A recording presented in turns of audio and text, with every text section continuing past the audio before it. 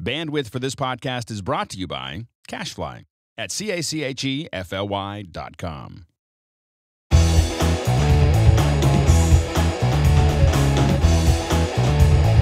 welcome back to MacBreak Studio. I'm Mark, your host. I'm with Steve, and we're talking a little bit of Final Cut Pro today. In particular, searching in the Finder for your Final Cut Pro movies.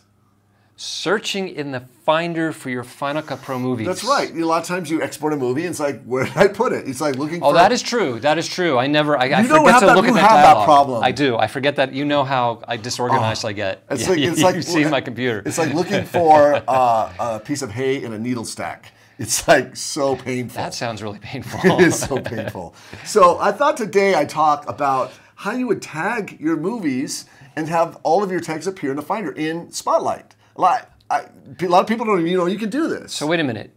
So when you tag your movies, those tags are searchable by Spotlight? Yes, they are. No way. Yes, they are. Prove it. They are. I'll prove it. All right, let's see. Okay, so here's an awesome video that we created just recently for a tutorial that we created on building a 4-day promo. And this is actually the promo.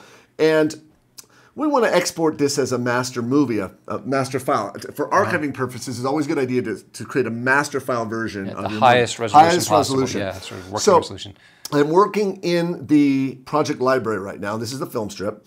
And I'm going to go over here and open the inspector first. Okay. And up here, you have the share pane. And you're only going to see the share pane when you are in the project library. View. Okay. Right.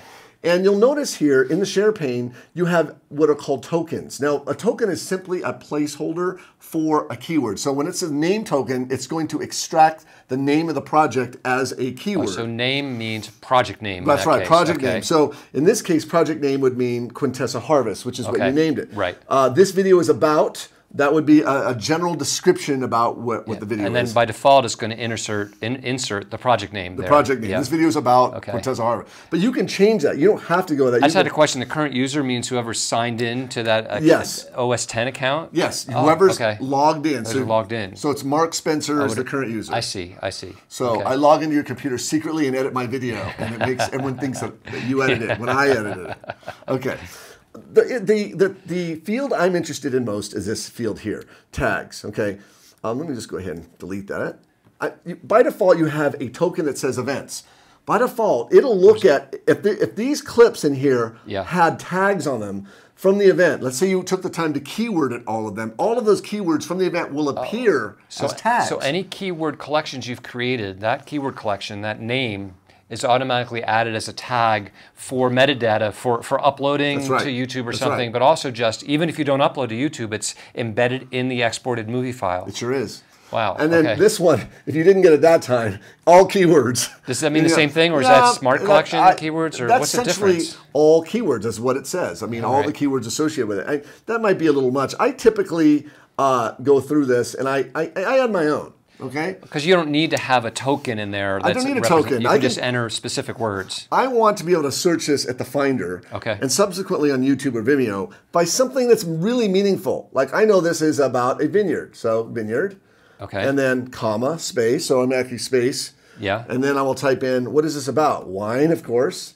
And grapes. And you need to put commas between them? Yes, commas between them. So you can actually add all your keywords right here with just commas and space. Great. So instead of uploading and doing it, if you're uploading a lot of movies and you're tagging them all in Vimeo, YouTube, you don't have to. You can tag it one time here. One time and be done. And it's done. That's terrific. It's just really great. And why do that? It's a great tool. And the fact is, all these tags are going to always stay with this project. If I come back to this project at any point in the future, all those tags will be all that is there, right. So you don't have to enter them multiple times. You have to think about it again. It's done. Done. So where do you go from here? From there, we go to share. Okay. And at this point, we aren't going to share to Vimeo or YouTube, although you could do that. Yes. I'm going to export a master file because I talked about archiving. We're done with this project.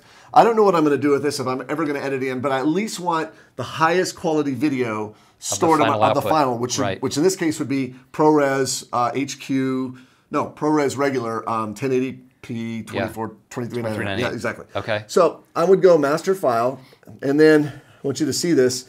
Then you have your tags. Actually, your tags. Yeah, these are you have an option to add more tags there. You can actually add more tags here. It's interesting. That's actually the name of the event.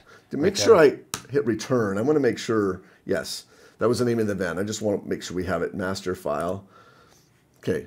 There we go. There we go. There we go. It puts the tags. It shows you the tags again there over they here. are. Okay. See? Yeah. So they're all there.